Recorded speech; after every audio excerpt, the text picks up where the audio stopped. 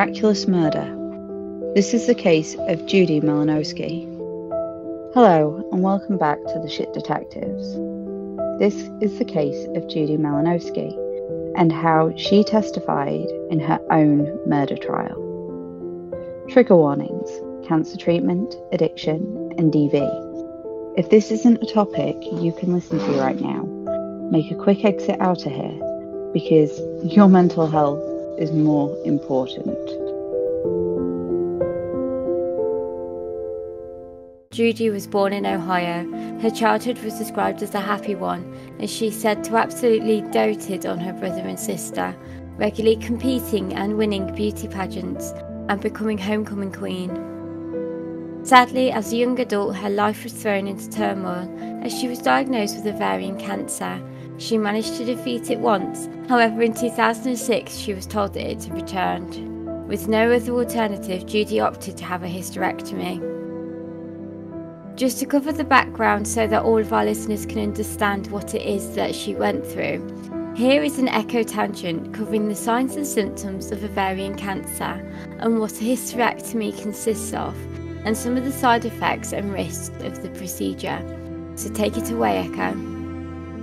Ovarian cancer affects the ovaries and can affect anyone with ovaries. It mostly affects women over 50 but can occur much younger. The symptoms of ovarian cancer aren't always obvious and it's often diagnosed late.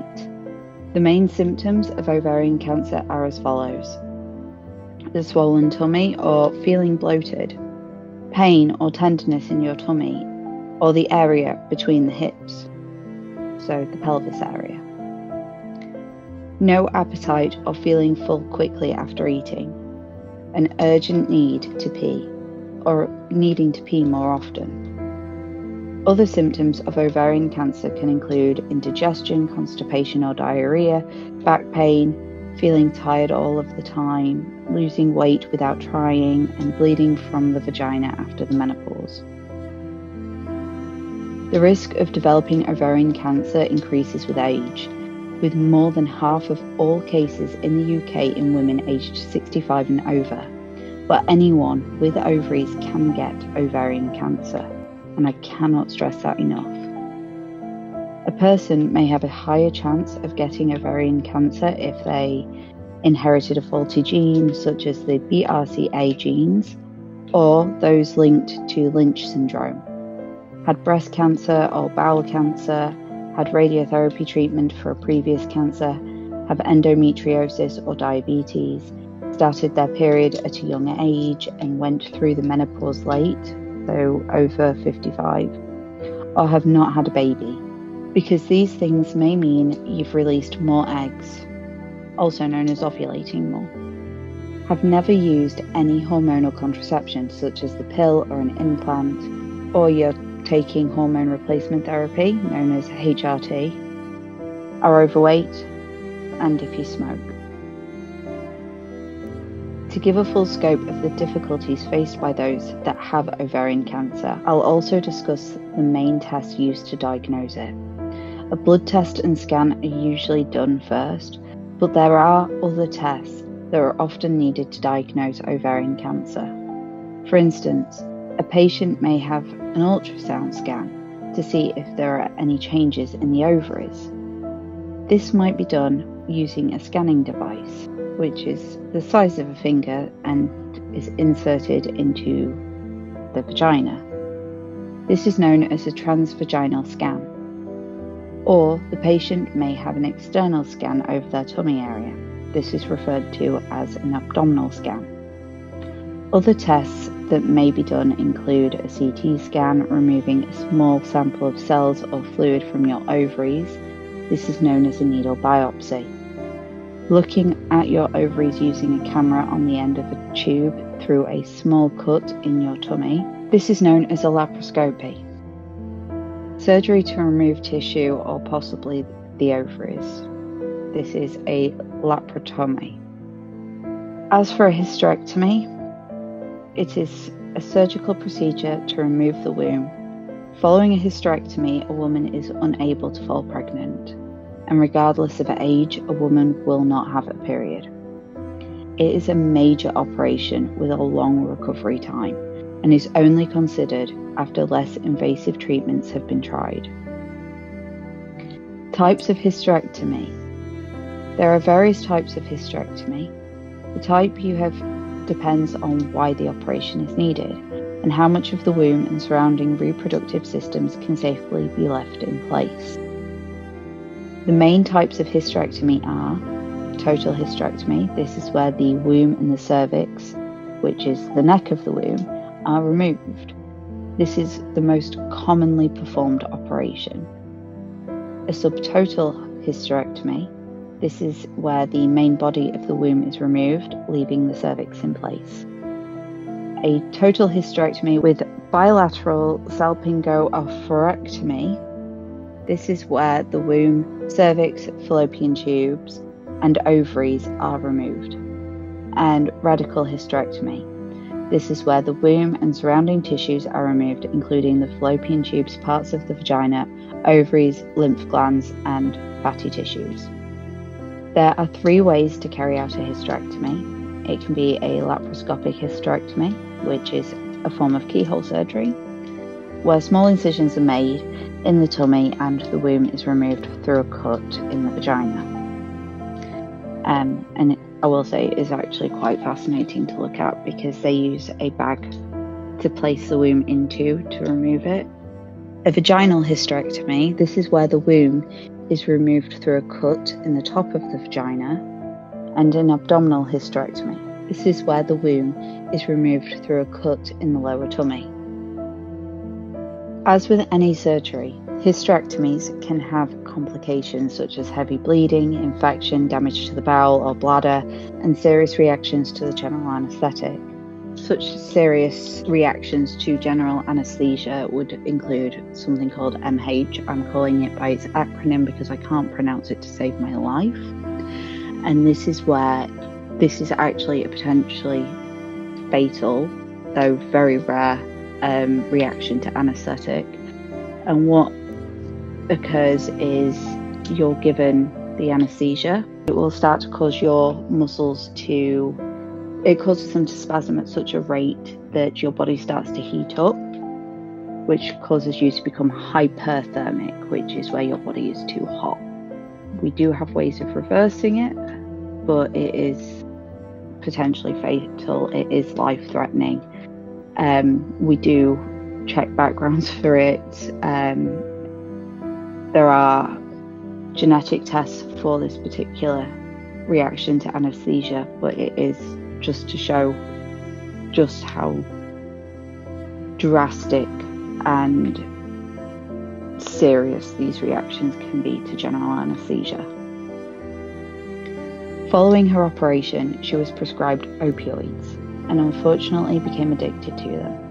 While the drug epidemic was running rampant in the US, even more unfortunate is that when her medical insurance ran out, she turned to the street and sought other drugs such as heroin.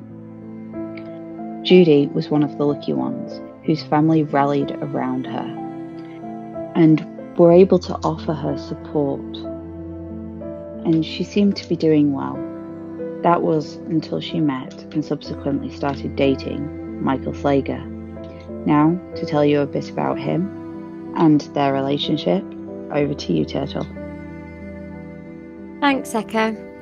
According to a documentary on Paramount Plus that we'll cover in more detail later, Judy's boyfriend Michael had a very long rap sheet, ranging from theft, stalking, all the way to child endangerment and domestic assault. However, apart from that, most of the articles are rightfully focusing on Judy. Judy's family have described him as a manipulator who manipulated his way into her life and into a relationship. Their relationship began when the pair met through social media, and after their very first date, the two were said to be inseparable. However, during their time together, they would fight regularly. Throughout the duration of their relationship, Judy regularly spoke of her wish to be strong and break out from his overbearing and controlling influence. According to one article discussing the Paramount Plus documentary, she reached out to numerous parties, including the local police, for assistance. We'd like to pause here to put in an important note. There is nothing to suggest that the police didn't help her when she reached out. Sadly, the statistics in these types of relationships suggest that returning to the relationship even after receiving assistance is very likely. Thanks for making that clear, Echo. At some point, Judy fell back into her addiction, a habit that Michael would use to his full advantage, using her habit as a method to control Judy, though he seemingly never used drugs himself. This all came to a head in August 2015. I'm now going to go over the malevolent murder. Whilst on her way to rehab on the 2nd of August, the two of them were engaged in another one of their blazing arguments, which is highly speculated to be about him not wanting her to go to rehab. When Judy threw a can at Michael, ATM footage shows him responding by dousing her in fuel, going to his car and fetching a lighter and setting her alight. Somebody else frantically called the emergency services when Michael attempted to pass it all off as a tragic accident, claiming that she had poured the gasoline down herself and then he had accidentally lit her on fire when he was helping her light a cigarette. When medical professionals arrived, they didn't expect Judy to survive the inferno that had already engulfed her body. And now, because these types of burns can happen to anyone and can be detrimental, here is some advice for what to do if you or somebody you know suffers from a burn injury after contacting either emergency services or a medical professional for advice. You know what to do, Echo. Thank you, Turtle. So, firstly, there are multiple different types of burns, and yes, sunburn is still a burn. You would not believe how many people think it isn't. And they're classified depending on depth and severity.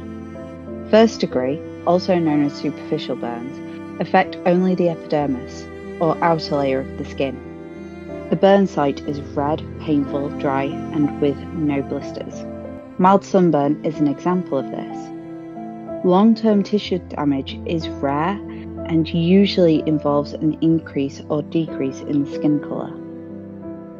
A second-degree burn, also known as a partial thickness burn, these types of burns involve the epidermis and part of the dermis layer of skin.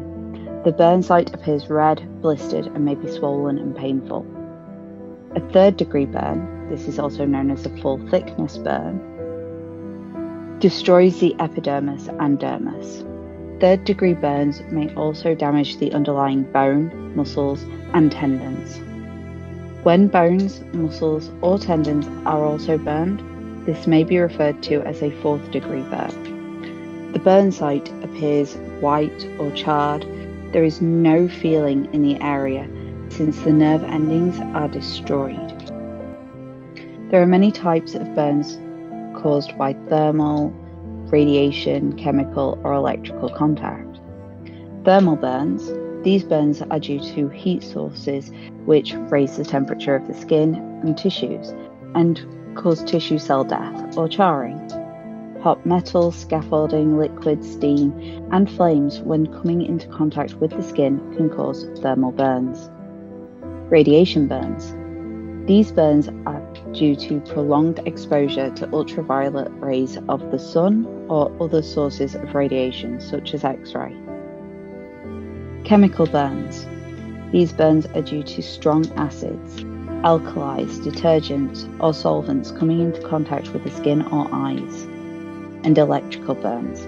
These burns are from electrical current, either alternating current, AC, or direct current, DC.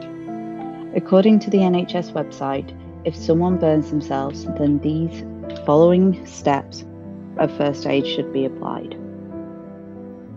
Immediately, get the person away from the heat source to stop the burning. Cool the burn with cool or lukewarm running water for 20 minutes. Don't use ice, iced water, or any creams or grease substances such as butter, though you can use burn gel. That can be pretty good if you're in a pickle and can't get to water. Remove any clothing or jewellery that's near the burnt area of the skin, including baby's nappies. Don't move anything that's stuck to the skin. Make sure the person keeps warm by using a blanket, for example, but take care not to rub it against the burn area. Cover the burn by layering a layer of cling film over it. A clean plastic bag could also be used for burns on your hand. Use painkillers such as paracetamol or ibuprofen to treat any pain. If the face or eyes are burnt, sit up as much as possible rather than laying down, as this helps to reduce the swelling. And that is your first dose of first aid training provided to you for free by the Shit Detectives. Handing it back to you, Turtle. One of Judy's nurses said that they have an equation that is used to calculate the likelihood of survival, and in Judy's case, she was 31, with approximately 80 to 90% of her body being severely burnt, and that made her likelihood of dying at 110%. But what this equation didn't factor in was Judy's sheer determination for justice, which led to her defying the odds, if only temporarily. Which brings us to the miraculous testimony. While Judy was fighting for her life, the investigation was in full swing. Michael's account quickly fell apart as they gathered the footage from the ATM, and eyewitnesses came forward, providing their accounts of what they saw. One witness even went so far as to say they felt that it was only their presence that made Michael reach for the fire extinguisher. There was just one key witness missing, and it was Judy. And she most certainly was going to make sure that her testimony would be heard. Over to Echo to tell us more. She was in a medically induced coma for several months to try and allow her body the opportunity to focus on healing itself, without all the hustle and bustle of being alive and conscious. Police were waiting to hear whether or not Judy had passed on. As if she died, Michael would be charged with homicide. There was even sufficient evidence for a suggestion of the death penalty. Then, the totally unprecedented thing occurred. Judy came out of the coma. This allowed for something even more astonishing to happen. She went on record, footage showing her hoarse and struggling to talk as she gave her account and later testimony. Here's a snippet of her sharing her account in her own words. What happened as you stood behind that speedway? Well, Mike came in a matter of no time at all around in his truck. He saw me and immediately slammed the truck in the park, got out, demanded that I got into the truck with him, called me all sorts of names. We argued for a good 5 to 10 minutes, and then I threw my pop on him. You threw a pop on him? Yes. Did you splash it on him or actually throw the cup at him? I threw the cup at him. Okay, and this cup, was it a hard plastic or paper, or what was it made out of? I believe it was a styrofoam cup. Okay. Did the drink get on him? Yes. What was his reaction to this? Was extremely upset. And what did he do? He ran around to the other side of his truck, and he got his fumes of gasoline that he had kept in the back of his truck. It was really big and had a lot of gas. He ran around to me and started pouring gasoline, started up my head and worked his way down. Some got through my throat as he did that. That burnt really bad. The gasoline in your throat burnt really bad? Yes. And what happened as a result of having this gasoline poured on you? He then set me on fire. Well, let's slow down a little bit. Before that, did you remain standing, or were you standing when he poured the gasoline on you? No. When he poured the gasoline on you, were you standing? No. Go ahead and tell us how you were when he poured the gasoline on you. I had fell down and I was leaning on my right side. holding myself with my right arm and hand. Okay. So did you fall down as a result of that burning sensation from the gasoline? No. Okay. What caused you to fall down? I fell down completely the rest of the way. But I originally had fell down because he had pushed me. I tripped and knew I was running from him.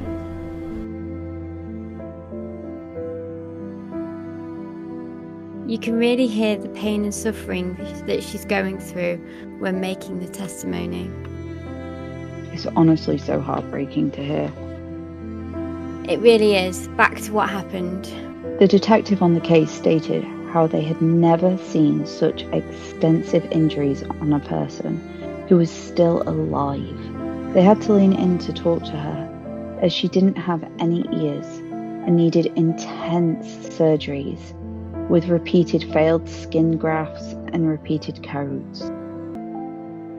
In the meantime, Slager was charged with aggravated arson and felony assault, to which he pled no contest, but only after news of Judy's video testimony, as he felt that it, quote, would only make the jury hate him, end quote. The judge sentenced him to the maximum penalty of 11 years. This devastated Judy and her family, and led them to start campaigning to increase the maximum sentence if someone were to be left permanently disfigured. Judy stated that her life, as well as the lives of everyone she knew, had been ruined, and that the law, as it stands, is not fair. The law was changed just a few months after Judy passed away. As Judy's condition worsened, the prosecution had an ace up their sleeve and requested of Judy that she record testimony for her inevitable murder trial, and she agreed.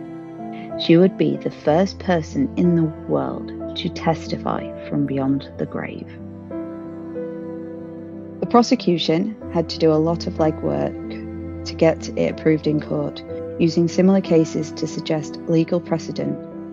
Rather heroically, although her condition was rapidly deteriorating, she lowered her pain medication to ensure her lucidity during the testimony, her body showing signs of intense pain, but all the same, she gave a powerful deposition. In the deposition in which she described the attack, she said, "After I threw the drink at him during the fight, he ran around to the other side of his truck and grabbed cans of gasoline. He started to run around me and pour the gasoline, starting at my head, and it went in my mouth, and it burnt me as he worked his way down. As he reached for the lighter, he backed away. His eyes went black, and I begged him. I said, 'Please, I'll get in the truck, I'll go with you.' But as he lit me on fire and walked back, I screamed, and he did nothing." There was another revelation, that Michael wished to be present at the time of the recording. Fortunately, both judge and prosecution saw this for the intimidation tactic it was, and his request was denied. He may have thought that he could control the narrative if he was present at the time of the recording, but instead it creates a huge warning sign printed on his forehead that this man is an abusive psychopath. It really does, and you can guarantee those in prison with him will know all about it. Oh yeah, they definitely will. Anyway, here is Echo with the defence. The defence lawyer then cross-examined her and mentioned her drug usage, to which she held her own, replying honestly and mentioning how Slager was directly responsible for her getting rehooked on multiple occasions.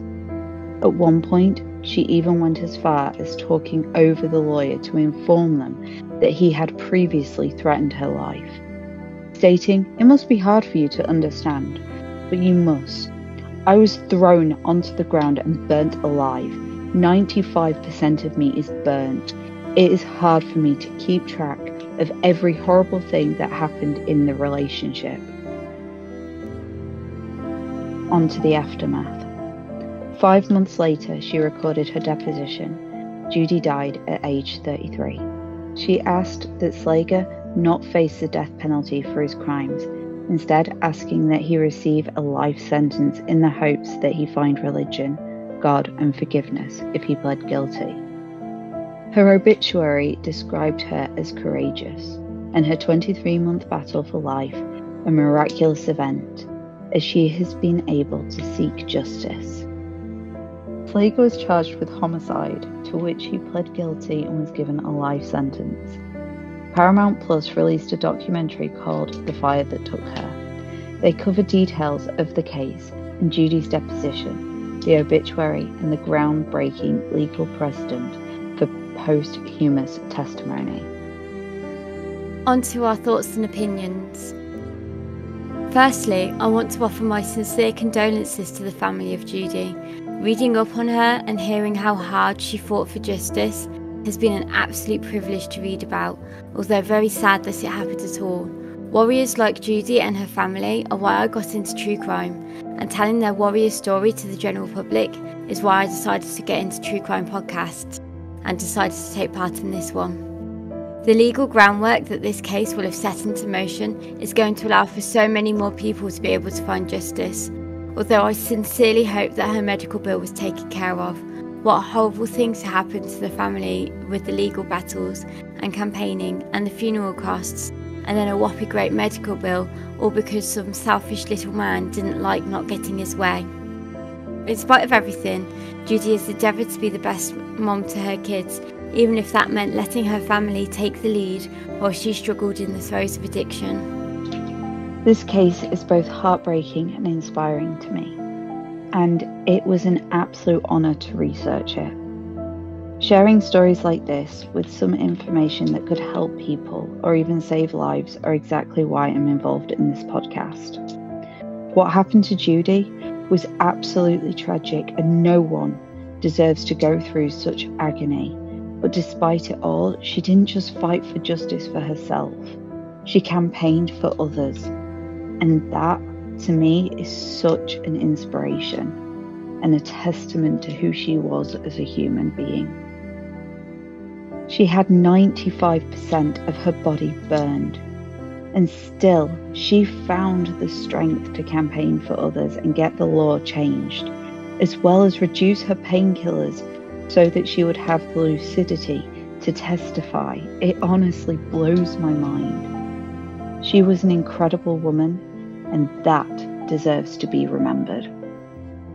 As for Michael, all I can say is coercive control, DA and DV. I would give the full words, but YouTube doesn't like them, so the acronyms will have to do. I hope he rots. I really do. And that's about as much as I'm going to say on him, because I want to focus on Judy. Thank you everyone for listening to this week's episode. Be sure to tune in next week where we will be back with another episode. In the meantime, make sure that you are following the Shit Detectives on social media, as that is the place where we release teaser clips and mini-series that are going to be only available on that platform. Please don't forget about my mini-series in which I'll be reading the Brothers Grimm's tales. And if you're not sure on what they are, you can tune in, as we will have explained them to you in the first episode. Further to this, we are making the switch over from X to Threads. Okay, so see you on TikTok. Bye!